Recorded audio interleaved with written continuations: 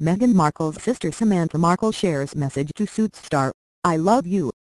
Meghan Markle's sister, Samantha Markle-Grant, recently shared her message to her younger sister. While speaking with the Wright Stuff, the 52-year-old mom of three said, "I love you, I admire you, I'm incredibly proud of you, and we will sit down and have tea and I look forward to it."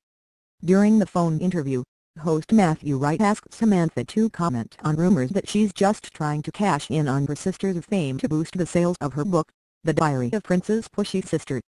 "You know, and I have to say that I think the term cash in is a low blow. I think any of us who have experiences and feelings, positive, warm, insightful or otherwise, and we're able to share them apparently. I wouldn't say that it's we're cashing in, because there's certainly a large audience and market of people who are interested and curious. So, why not share information that is socially and historically valuable? If you like, it's kind of a service to do that," she said.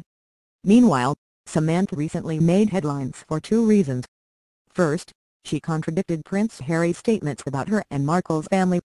Since Markle grew up with her mom, Doria Ragland, Prince Harry might have gotten the impression that she didn't have a complete family. Samantha claimed that this isn't true because Markle was loved by both sides of her family. She and their dad, Thomas Markle, also had a wonderful relationship with each other. Days after clarifying Markle's relationship with her side of the family, Samantha also denied the rumors suggesting that Ragland will walk her sister down the aisle. She said that Markle already asked Thomas to walk her down the aisle during her wedding to Prince Harry.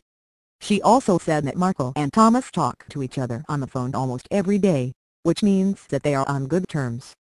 "You should not believe everything you read in tabloids," Samantha said. Markle and Prince Harry will tie the knot on May 19 at St. George's Chapel in Windsor Castle.